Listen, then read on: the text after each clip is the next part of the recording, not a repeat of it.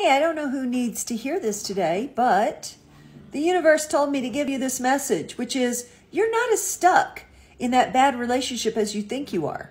I do talk to so many women who feel stuck. They feel like they don't have the money to leave or the help with the kids they need in order to leave their bad situation.